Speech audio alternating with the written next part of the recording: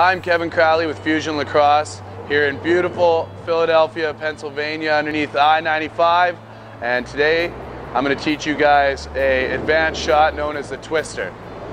So the twister is a shot we use a lot in box lacrosse to deceive the goalie. And what we're trying to do, because there's such little room to shoot at in box, we're trying to move the goalie to the opposite side of the goal that the ball's going to go. And how we do that is by, first off, using deception with our stick and our shoulders. So what I like to do, I like to lean like I'm going to the far side of the goal. So I'll lean my body over here. Then as I'm in the process of shooting the ball, my body language is going to say that I'm going back to the short side, but I'm leaving my stick towards the outside.